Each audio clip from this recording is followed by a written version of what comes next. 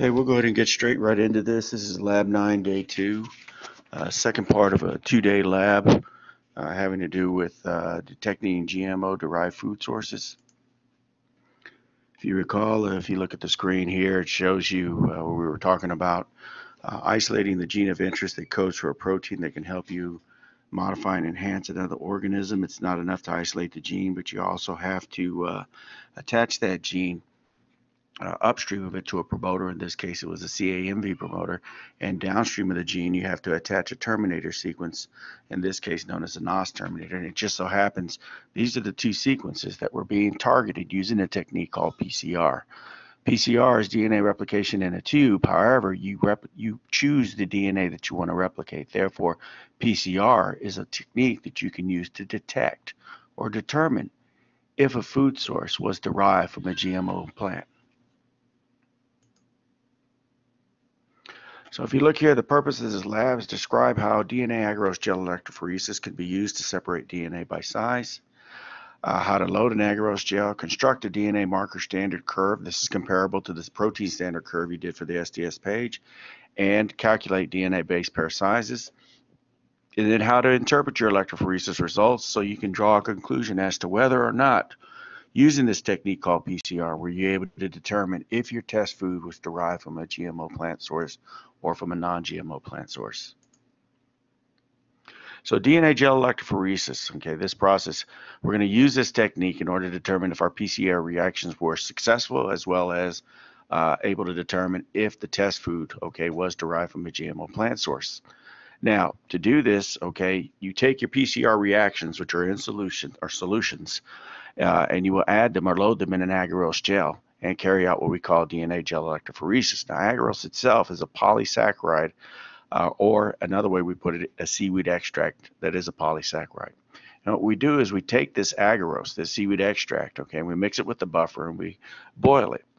And then what we'll normally do is we'll pour it into a tray so that when it solidifies into a gel that usually has a square or rectangular shape to it, except that when it solidifies into the gel, it is actually a porous gel.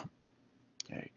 And we're able to take this porous gel and use it to help separate what we refer to as DNA fragments, linear pieces of DNA. Okay. The unit of measurement we use to describe these linear pieces of DNA that we call in lay terms DNA fragments is base pairs, or BPs. And the way it works is much the same as it did with SDS page. Okay. The greater the number of base pairs, or the longer the DNA fragment, the harder the time it has migrating through the pores in the gel, therefore it migrates very slowly. The fewer the number of base pairs, or the smaller the DNA fragment, the easier the time it has moving through the pores, or the faster it migrates through the gels. And much like again with the SDS page, the DNA fragments will appear as bands, but each band actually is made up of a concentration or a large number of DNA fragments of the same length, which is what they're showing you here, but this is how it looks more to you. This is showing you what it actually consists of. Okay. Now the agarose gel itself, okay, unlike SDS page where the gel is standing up, the way it works for the agarose gel is once it solidifies, we keep it in the tray that it solidifies in, and we set the tray down in a gel box to where the gel is parallel to the bench top that the gel box is sitting on or is placed on. Now, when that gel is boiled and poured into the tray, we also add, which is not shown here, we also add what we call a comb. Okay, and this comb would be placed into the gel, so when the gel solidifies, it creates what we call wells. These wells are used to load our DNA samples. So here it doesn't give you a good image of the well, okay? But on this figure, you can see here, they're showing you the DNA samples that are being loaded have a little color. I'll explain that in a second. But you can see here where the blue color is in the gel, where the DNA samples have been loaded. You can see that, how do you say, highlights where the wells are, okay, in the gel. And this is just showing you how the well would be shaped. Now, when we put the gel in the gel box, okay, you have to be careful that you place the gel in the correct orientation. The wells always have to be located closer to the side where a negative charge is going to be emitted, or the cathode is, okay, and away from the side where a positive charge is going to be emitted, or where the anode is. Also, the gel will be submerged in a buffer solution, a salt buffer solution, okay, that helps conduct the electrical current through the gel. So you can see here this gray area here represents the buffer solution that the gel is submerged in. Now, unlike SDS Page, where usually your protein samples are colorless after you add your denaturing reagent or glycerol, the way it works for DNA, your DNA samples in solutions, is that you combine them with the loading buffer solution, and that loading buffer solution is going to have some color to it. Now, the color is going to be provided, in this case, by the tracking dye, okay? Unlike what we had with SDS Page. So had we performed this technique in person, or both techniques, SDS Page and DNA gel electrophoresis, okay, you would have seen that loading your DNA samples into the gel is much, much easier than loading protein samples into an SDS Page or a polyacrylamide gel. So that loading buffer has tracking dye, and the tracking dye serves the same purpose. It's made up of small negatively charged molecules that will migrate faster through the gel, okay, than any other molecules in the gel. But in this case, the tracking dye is also giving the solution, the DNA solution, color. So you can actually see where your DNA samples are being loaded into the wells. But as I said, the gel will be submerged in a buffer. So in addition to the tracking dye, we will have that same chemical that we use for SDS Page called glycerol, made up of dense molecules to increase the density of your DNA sample. That way, when you're going to load your DNA samples, you use a micropipette, and the micropipette tip actually has to penetrate the surface of the buffer solution. So this pipette tip is actually, inserted into the buffer solution, but just above the well. And then when you eject your DNA sample, the glycerol ensures that the DNA sample will just float down and settle to the bottom of the well, as you can see here, and none of it floats away in the solution, so we don't lose it. I already talked about the tracking dye here. Often the tracking dye consists of chemicals called xylene, cyanol, or bromophenol blue, but in this case, the tracking dye we use, okay, I don't have it on here, I'm sorry, it's over here. The tracking dye that we use, I'm losing it here, I'm sorry about this. The tracking dye we use is called Orange G tracking dye. Okay, so this Orange G that we use, it actually will help our samples appear more of an orange color than it will this color here. So the color would have been different, but you still would have been able to see it. I have it on here somewhere, and I don't know why I'm having a break for it. But basically, you can see your samples being loaded as you're loading them. Now, unlike with SDS Page, where you stain your protein gel with the colorless proteins after you've done the electrophoresis part, okay, with DNA agarose gel electrophoresis, we actually add the stain that will stain your DNA molecules. We actually add it to the gel solution that is being boiled. Okay, so the gel itself, before we ever add your DNA samples to the wells, which I'm pointing at up here, before you ever load or add your DNA samples to these wells, the gel already contains the chemical that will stain your DNA. So if you look here, bands are visible. DNA bands are only visible after a gel has been treated with DNA-specific stain. So the way it works is we use a fluorescent stain known as Cyber Green. Okay.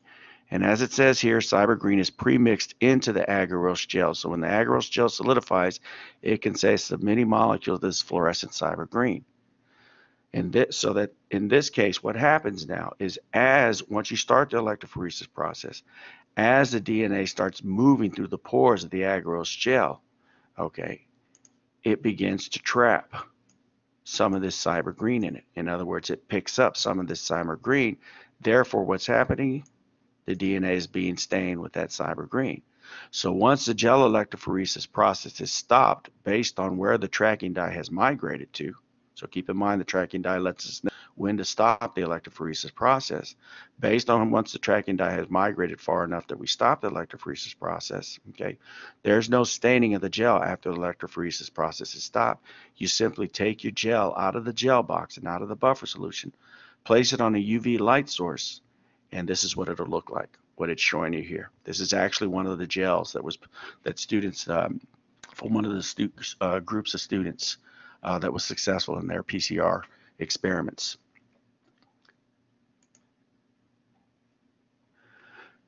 Now, unlike proteins, okay, DNA and all nucleic acids naturally have a net negative charge. Okay, so in other words, nucleic acids have a net negative charge. So we don't have to treat your DNA samples, okay, with an anionic detergent such as STS. Another thing is we don't have to treat your DNA samples with a denaturing reagent, because the DNA that you're adding to, that's in your DNA solutions, it's linear fragments of DNA that haven't folded up, taking on any particular shape. They're basically linear, as I showed you on the previous slide. They're just like strands. This helps, okay, reduce the time it takes to prepare your DNA samples to load into the gel. But once you load your DNA samples into the gel, these DNA samples have a negative charge naturally to them. We'll talk about this. If you make sure you watch the video for chapter 16, it explains why they have a negative charge. It has to do with the phosphate groups of the DNA nucleotides. Now, what will happen is once you've loaded your DNA samples, okay, in the wells located next to the cathode end, the cathode will emit a negative charge. So like charges repel each other. So basically what's happening is when the cathode starts emitting a negative charge, that starts pushing your DNA into the gel. From the opposite end of the gel, we have the anode. The anode starts to emit a positive charge. This attracts your DNA, pulling it through the gel. So basically it's a push from this end and a pull from this end based on charge attraction or repulsion. So that helps your DNA migrate through the gel. From there, okay, the greater the number of base pairs that make up your DNA fragment, or simply the longer or larger your fragment is, the slower it migrates through the gel.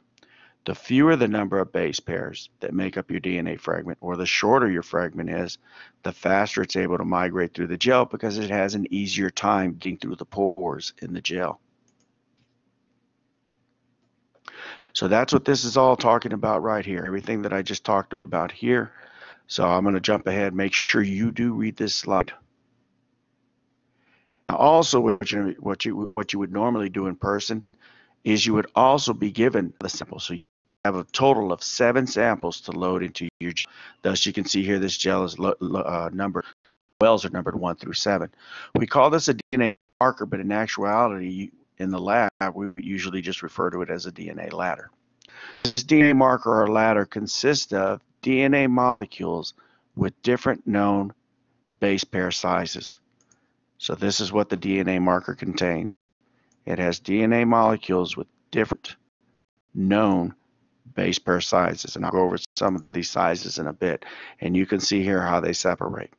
And you can use this, okay, for 2 purposes. One, to create a DNA marker standard curve, as well as going left to right, going across the gel, to help you get an idea of what size fragments of DNA have been replicated in your PCR reactions if the target DNA was present.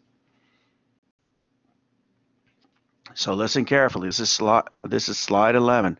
You want to feed off of slide 11. I'm just trying to help guide you through what you need to do for your lab, not including the pre-lab. You still have to do the pre-lab, but this is just to help you get into the post-lab, as well as labeling gel pick.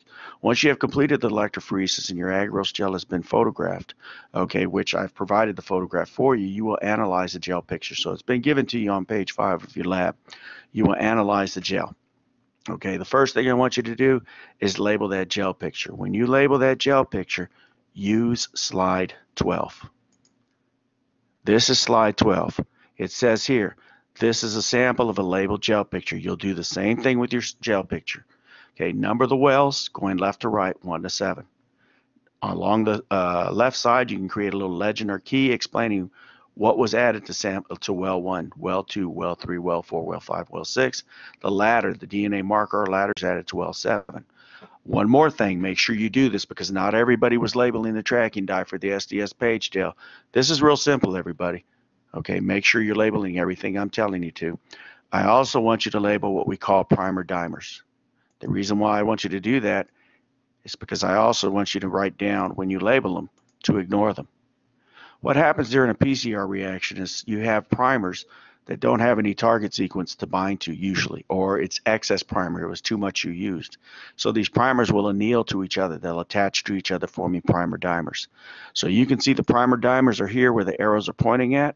So this right here and this right here, okay, what I circled, these are not comparable to what we're interested in.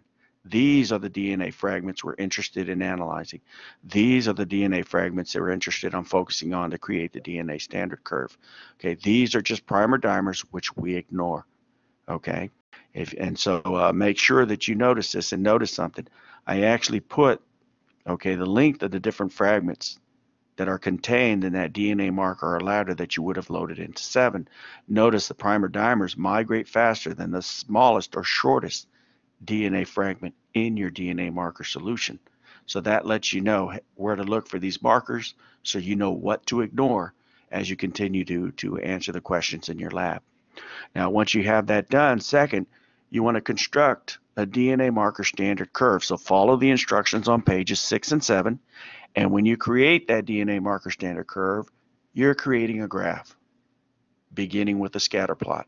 And the graph itself is going to be placed, okay, under question number 1 in the post lab.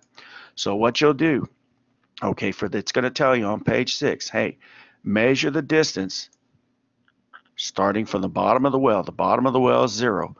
Measure the distance counting up, going in this direction. Okay, you will measure the distance to the 1,000 base pair fragment migrates, the 700 base pair fragment, 500, 200, 200 and 100 base pair fragments. So you're going to have 5 measurements, okay, that you're going to measure.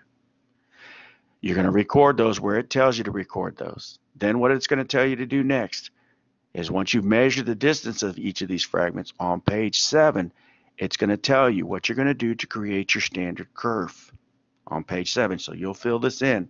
Okay, now granted, you're not going to turn this in, but you're going to fill this in. And what's going to happen is, when you create your standard curve, you want to use slide 13. This is slide 13 to help you out.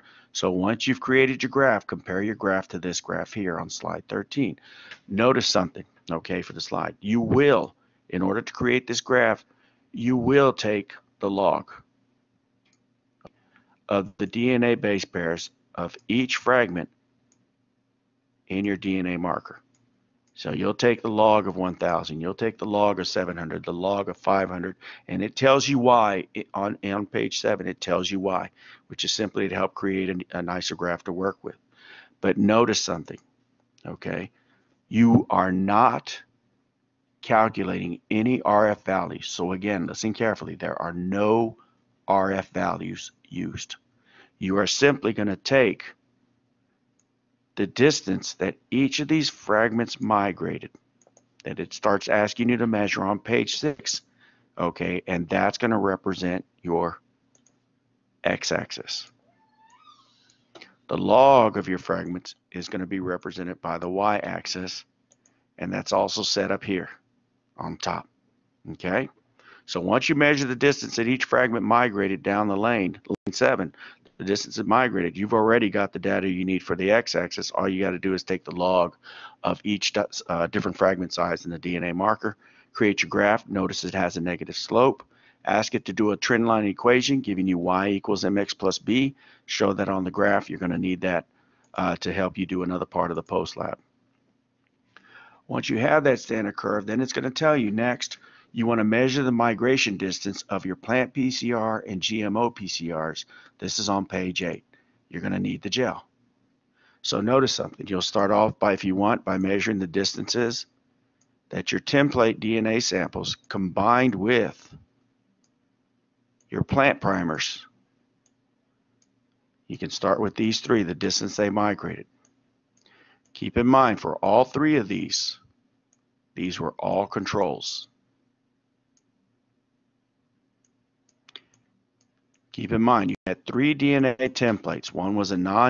One consisted of non-GMO plant DNA, one consisted of GMO plant DNA that contained GMO DNA, and then your third template DNA was plant DNA, but the plant DNA was from your test food, and you wanted to determine, did it also have GMO DNA, or was it from a non-GMO plant source? Okay. all three samples of DNA that you were either given, that would have been given, or that you would have extracted from your test food, all three DNA samples would have contained plant DNA that had chloroplast DNA. Therefore, all three of these PCR reactions should have come out positive. In other words, there should have been a target sequence, a chloroplast DNA sequence that should have been replicated to the point that we had a large enough quantity of the same linked fragments of chloroplast DNA that we could visualize it or see it in the gel where it's detected. Here you can see this is a positive result that we should have gotten for our controls using the plant primers. In addition, in lane 5, okay, had you done this in person, this would have not only told you the PCR reaction worked also for your test food, it would have told you you were successful in extracting DNA from your test food, because sometimes, especially with foods like papaya, it's really hard to extract the DNA. Okay, so when you see your gel, make sure you have a fragment. Well, notice the fragment. This chloroplast DNA sequence that was replicated using the plant primers, if you come over here to the ladder, notice it's roughly 500 base pairs approximately. So you know where to look for that to know it's a positive result. But it's also going to ask you to measure the distance that your GMO PCR samples migrated. Well, you may or may not have something. Keep in mind again, for these, you'll be looking at sample or lanes 2, 4, and 6. This is where you combined your template DMOs, your template DNAs with your GMO primers. Okay, so that's going to be lane 2, 4, and 6. Well, keep in mind, lane 2, you were given plant DNA that did not have GMO DNA, so the GMO primers didn't have anything to anneal to bind to. Therefore, DNA polymerase did not have any GMO DNA to replicate. This is what it looks like if there is no GMO DNA to replicate. Notice this is a primer dimer. How did I say to identify it? Look for anything that looks like a DNA fragment that migrates faster than this 100 base pairs in the DNA marker, then you know that's a primer dimer. Ignore it.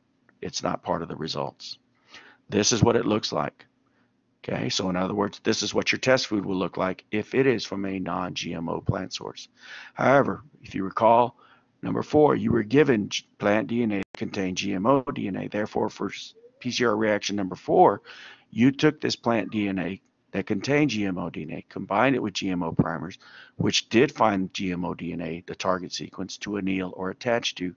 Therefore, that GMO DNA was replicated, and you can see here we got the positive result that was expected versus the negative result for 2 that was expected. These are the control DNAs.